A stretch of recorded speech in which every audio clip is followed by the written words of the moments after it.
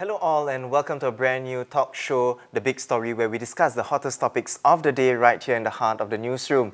I'm Haryanto coming to you live from the Straits Times. Now we are streaming to you on Facebook as well as on YouTube, so be sure to like and comment and share as well. Now while you're at it, also make sure to hit the bell to be alerted of the videos that we have right here.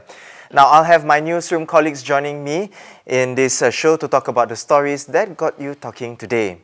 Now, in our first segment, in his 2-hour-long speech in Parliament yesterday, Home Affairs and Law Minister K. Shanmugam presented the Protection from Online Falsehood and Manipulation Bill and set out the rationale for the proposed law. Under the bill, a minister decides whether to act against a piece of falsehood on the internet and can order that it be taken down or ask for corrections to be put up alongside it. I have with me Defence and Security Editor Kor Kian Beng to talk more about this. Welcome, Kian Beng. Thank you. Now, Kian Beng, you know what stood out the most for you in Minister's speech yesterday? So, since the bill was first unveiled in April, Minister Shanmugam has, and also the other ministers have spoken about why Singapore needs this new law, why it has been structured the way it is by giving ministers the power first to decide on the falsehood and how to tackle it and the avenues for redress. But yesterday was probably the most robust articulation by Minister Shanmugam in explaining why Singapore needs this law. And he went into in a more philosophical direction in saying that it's not just about tackling falsehoods, but also to prevent the erosion of trust in public institutions that can be seen and witnessed in many other countries. And this erosion of trust, if not tackled, could lead to the rise of populism that could, affect Singapore's political stability. So it was interesting in that sense. And also, since the bill was first unveiled, there has been a lot of concern from segments of society over the structures of the bill. So, and also whether it will be too costly and too difficult for individuals who are aggrieved to seek redress. And so yesterday we heard from Minister Shanmugam on key details on the timelines in which a minister has to respond to complaints or appeals against his orders. So those were the two key highlights of his speech. For you, Now the bill, more than a year in the making since public consultation started in January last year, is one of the most scrutinized pieces of legislation in recent years. Now, Kian Beng, why is this bill significant? I think there are several reasons. One is, of course, we all is widely recognized that the rise of online falsehoods is a real scourge that Singapore and many other countries need to tackle. But on the other hand, there's also this fear among many that whether the use of legislation, how that would impact the freedom of speech or expression that many consider as fundamental liberty. Also, the way Singapore approaches this is keenly watched because Singapore is known to do things in its own way, the Singapore way, the uniquely Singapore way. So, and true enough, the bill, if you look at it, it has been touted as one of the most more novel ones compared to those in other countries because it doesn't just offer take down orders. It also allows the ministers a suite of directions or orders they can take, from corrections to take down to, of course, more extreme like blocking the entire websites. And this tiered approach is unique in its sense. And also, because it is based on this premise that falsehoods travel more further and has wider reach than corrections. So if you just take down something, the correction itself may not reach the audience who had already consumed the falsehood. Right.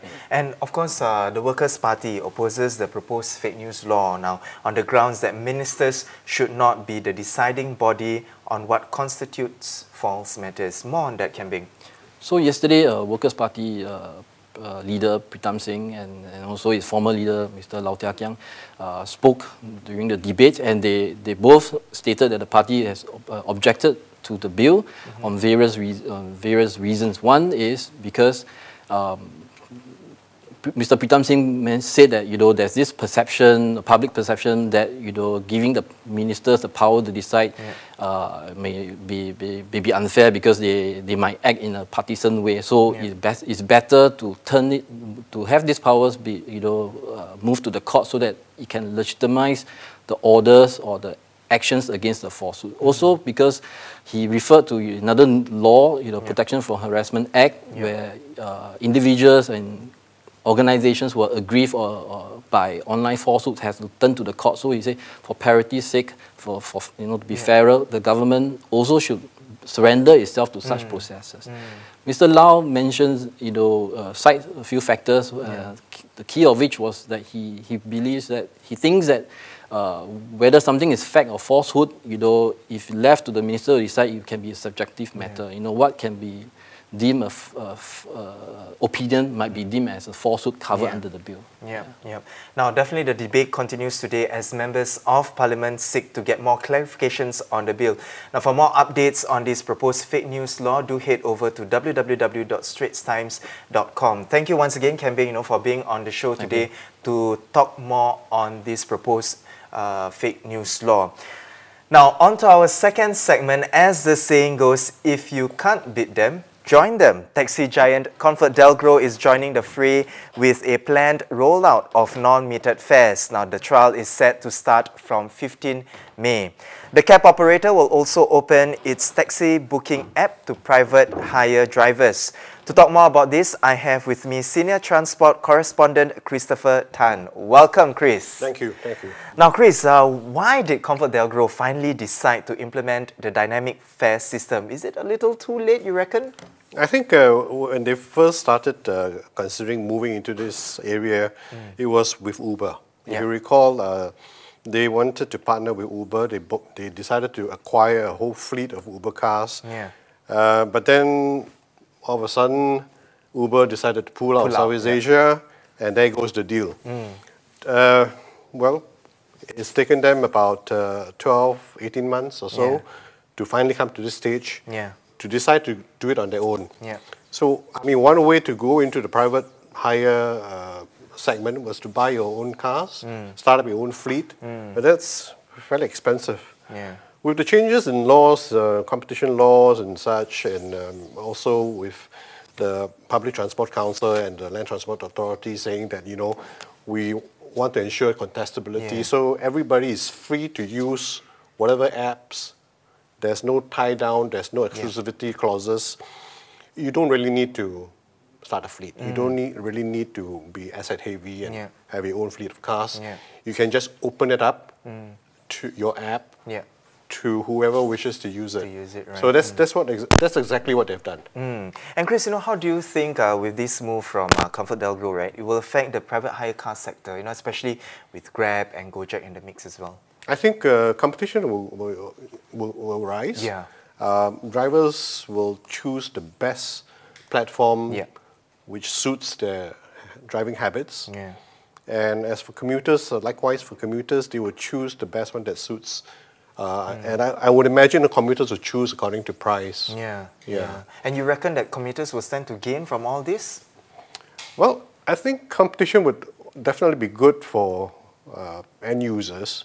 But the trouble, the worry here is that if the entire industry moves to dynamic pricing, which is the premise of all this change that we see, dynamic pricing is a bit opaque. And the opaqueness of it is what is a bit worrying, because for taxi fares, everything is spelled out, right? It's regulated, it's well regulated, it's well communicated. You see the signs on your taxi windows and the seat backrests, and you are able to, you know what you're getting into. But whereas for dynamic pricing, you just have to trust the algorithm, right? And the algorithm is held very closely, very tightly by the operators. And they are not open for regulations, right? So who are we to say that this time of day, at this part of town, your fares go up by 5 times or something like that? It becomes very opaque, and that's the worry that, and it's going down. If everything goes down that way, then I think commuters may lose out. Right. In the end. In the end. Yeah. And just to be clear, even with this new dynamic pricing, the metered fares will still continue. Yes. There's also that metered fares, right? So I think that's what they're saying. For the moment, I think to ease people into this new platform, they're saying that they will retain the metered fares. But who knows? I mean, if drivers and if the industry is said to prefer one over the other, it may not make sense to have two different set of fares going on. It may be confusing. So for the time being, yes, there's still a choice for commuters, and I suppose that's comforting. Well, thank you, Chris. And of course, to read more on this new trial that ComfortDelGro has set out, do head over to straitstimes.com to read on Christopher's piece on that. Thank you, Chris, for being here. Now, moving on to our third segment, Singapore's newest cinema will welcome its first ticketed audiences next week on May 18. Now, the Asian Film Archives AFA Oldham Theatre will be a venue screening works from the Singapore International Festival of Arts film program, Singular Screens, which runs from May 18 to June the 2nd. Now, I have with me film correspondent John Lui to talk more about this. Welcome, John. Hi. Now, John, tell us more about this space here, this new theatre. Well, it's called the Oldham Theatre. It's up on Canning Rise, you know, that row where the Philatelic Museum National Archives, where the fire station is. Up Central Fire Station, Yeah, Central Fire Station. And it's going to have its first paying customers May 18th, which is a Saturday next week. Okay. And of course, the AFA's regular screenings will kick off with two films, right? One is the dark comedy We Are Little Zombies in 2019 from Japan, and the coming-of-age drama House of Hummingbird from South Korea. Tell us more, John, about this. Well, now that they have their own space, they can fulfill their mission better, which is to screen Asian films, both old and new. And these two films, pretty interesting. One's a dark comedy about four orphans who form a rock band, and the other one's a gentle, calming, coming-of-age film from South Korea. Now, we have a short clip of We Are Little Zombies, so have a look. 僕の両親はバス事故で死にました。うちの親自殺したんだよ。爆発したの、ガス。殺されちゃったの、変なやつに。両親死んでる。何もない。おいメガネ、バンドやるぞ。いつだって時代は子供が変えるんですよ。キッズアーオールライトですよ。マジなパターンですよこれ。そうか、このバンドはさ、僕らがゾンビが感情を手に入れるための冒険なのかもしれない。せーの、We are Little Zombie!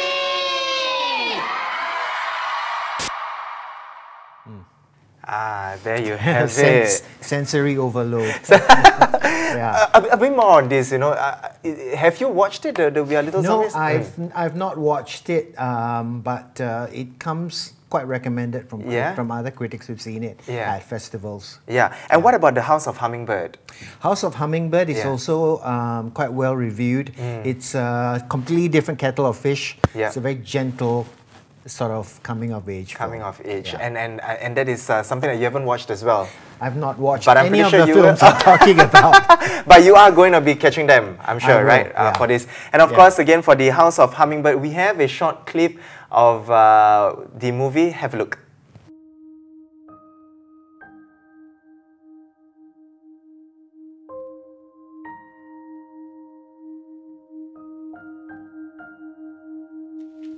아빠 뭐 입고 왔어? 뭘 그렇게 뭐가 불어? 어? 아유, 내.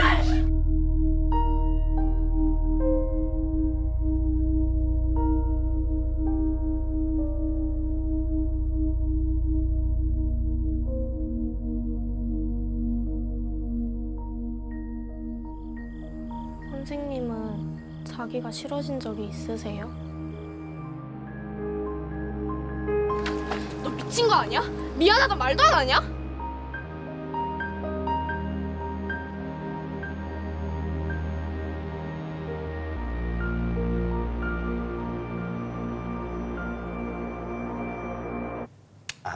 there you have it. So that is House of Hummingbird from Korea, right? And you know, John, we talked about this, and I asked you, what are your top 2 picks from this? Yeah. Right. There's a film coming up. It's a kind of a series of horror-themed films that's coming also to the Oldham Theatre and also at the screening room. Yeah.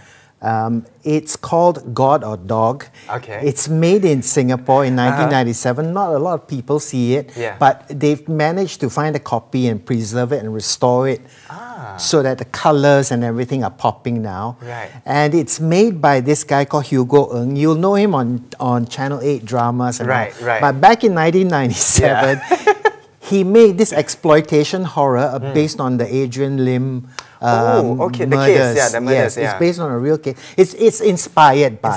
Inspired by. Okay. None of the people resemble the thing for legal reasons. Okay, anyway, of course. Yeah. Anyway, so there's a lot of curiosity about this film now. And the legend is that he approached a bunch of respected actors to play the role of the crazy murderous medium. None of them had the poor taste to accept because they thought it was in poor taste. So he had to do it himself. Oh, so he did it himself? So he directs and he stars as the killer. Wow. So there's a lot of interesting killers now, you know, with the Ted Bundy film coming out soon. I think there seems to be that kind of interest in that as well, right? That kind of an genre film. Now, there is a second one that you mentioned as well, Present Perfect. It's a, you know, in China, I didn't know this, there are people who are very famous live streamers. We've heard of live streamers on things like Twitch for video games, but they just stream live. So you get a seamstress who's working in a factory, she's live streaming and she's chatting. You have the construction worker who's on his construction, he's breakdancing and moonwalking. He's live streaming, So and they get their fans. And this is maybe this is something like the mukbang, where people eat something like that, right? But it's live streaming. It's not like this show, you know. It's not. It's not stored on YouTube or anything like, which is banned in China. And of course, we have a short clip of Present Perfect as well. So have a look.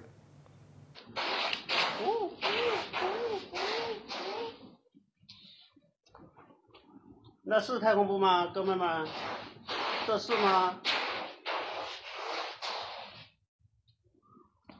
我的鞋都磨破了，这是还是不是啊？你们倒说句话呀！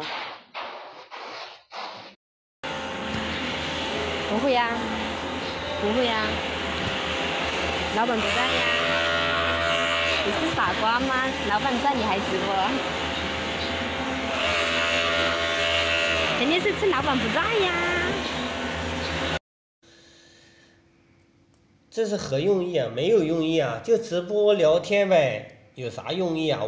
Oh wow! So it's a very interesting subculture. Yeah, millions of people are into it. So this is kind of bizarre, right? It's quite bizarre, you know. But it's also kind of heartening because people watch real people, not like make-believe, super perfect Instagram models do it. It's just people watching. It's very relatable, I suppose. It's very relatable. Yeah, especially if they're doing something that is relatable to the daily.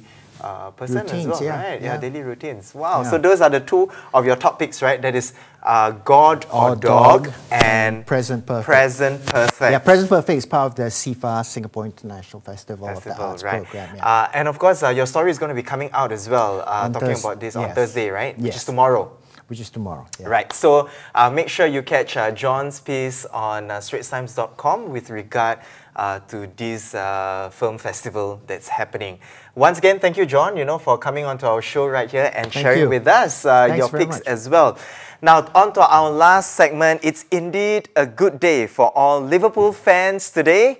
Liverpool produced one of the greatest comebacks in Champions League history to beat Barcelona 4-0, overturning a 3-goal first leg deficit and advancing to their second successive final with a 4-3 aggregate victory. Now, to talk more about this stunning comeback, I have with me sports correspondent Sazli Abdul Aziz. Welcome, Saz. Hi, Anto.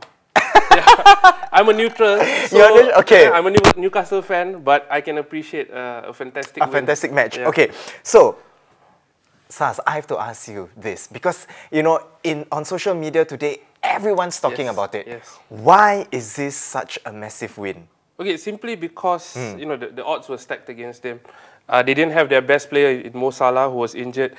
They were up against the world's best player in Messi. Yep. And they were 3-0 down against Europe's best team, or team that many regard as the best in Europe or even the world. So, I mean, that alone is already incredible, the fact that they managed to overturn this 3-0 defeat from the first leg.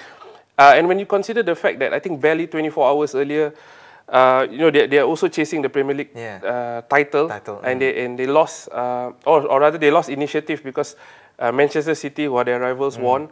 It took a lot of mental strength also. So physically, mentally, for them to actually pull this off, that's incredible. That's why you mentioned social media. Yeah, everywhere you go, bursting with this news, right? Even the 2 prata places, you know, offering the 4 prata kosong. You know, I guess it's a great marketing initiative, right? I guess. Now, this morning's win seems to be a repeat of what happened in 2005, right?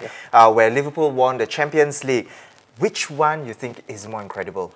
Well, I know a lot of people I've seen, like we said on social media, a lot of people are saying that this victory trumps the 2005 one. But you know, for me, I think the miracle of Istanbul is still more epic. I think that one was, you know, you basically, Liverpool fans went into a game thinking, you know, there's the expectation of winning a trophy. They were 3-0 down, so they suffered the lowest of lows. And then they came back to 3-3. They, you know, they enjoyed the highest of highs, and then eventually winning on penalties. So all that over 120, 150 minutes. Whereas this one, they lost last week. They had some time to digest the defeat, you know, sort of get the permutations in their head. And it was more of like it's a pleasant surprise. You know, it's still obviously a magnificent achievement, but it's something that I guess over a period of time, a longer period of time, so I guess the impact is less that way. And Sans, you know, you mentioned yourself as well, you are a neutral person in this. You are not a fan, but I have to ask you, what are your predictions? Will Liverpool be able to win their 6th European title? I think the momentum is certainly with them. I think when you beat a team like Barcelona 4-0, you know, with Lionel Messi in the team, that's bound to give you confidence. And at this point of time, it's the finishing straight of the season. It's been a long, hard season for them. You know, we talk about Salah being injured, Andrew Robertson is injured, but these are slight knocks. It's the will and the determination and the mental strength that will get them through to the end. And I think they have that. Plus, they want to avenge last year's defeat to Real Madrid, where you know, they lost because of goalkeeping errors. So, yeah, I mean, Ajax and Spurs in the other semi-final, both teams are good. But I think everything points to a Liverpool win. I hope I'm not jinxing them, but all signs point to a Liverpool win. Liverpool winning. Okay. And honestly, they deserve to. I mean, you know, they've done so well. So. And if I have to ask you as well, your prediction, Liverpool, who will they be going up against, you reckon, in the final? I would have to say Ajax. In many ways, you know, a lot of things point to the fact that they'll do well, but you know, it's a case of, you know, toss of the coin almost. Right. So you're saying that going up against Ajax and Liverpool will win? Yeah, I think they will. So Liverpool fans, rejoice. Certainly something to look forward to in the finals. Who knows, you know, if let's say Liverpool wins, we'll get even more prata. Probably, yeah. I wonder how many prata. Egg prata maybe. Egg prata maybe, yeah, that's right. Once again, thank you, Sars, you know, for coming on to the show today. And there we have it, our top stories for the day. For more news and videos, do log on to straitstimes.com. Once again, I'm Haryanto. Join us again, same time tomorrow for more stories on The Big Story.